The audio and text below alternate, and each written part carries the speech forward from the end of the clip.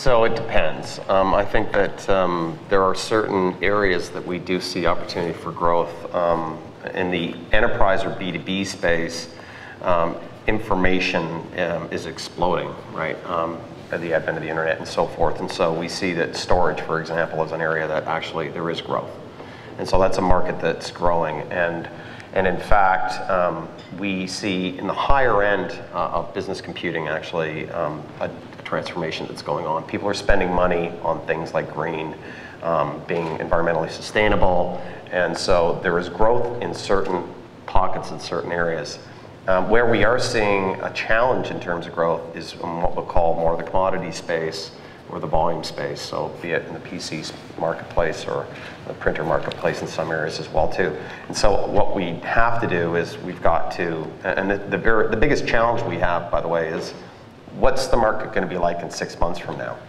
Especially in a volume-based business where every single day, I mean, if our sales are down in a given day or a given week, then the following week we have to sell twice as much, or we have to quickly realign our costs, which then you start to get into this vicious cycle of making decisions that aren't necessarily strategic.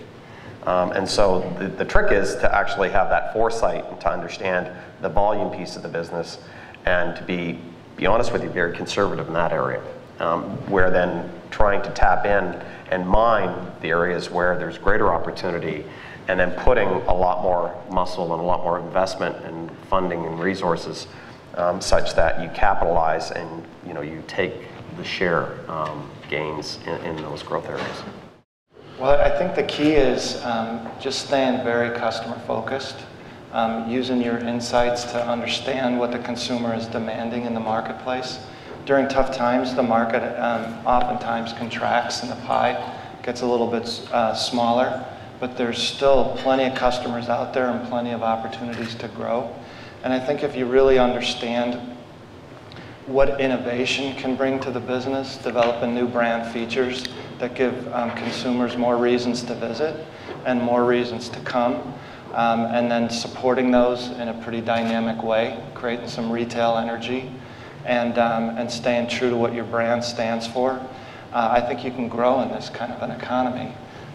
Value is just one component of it. Value is critical, but across the entire business, there's lots of different reasons why consumers choose certain brands, and as long as you're really tapped into what that means for you, staying relevant and connecting with consumers, I think you can win in an economy like this.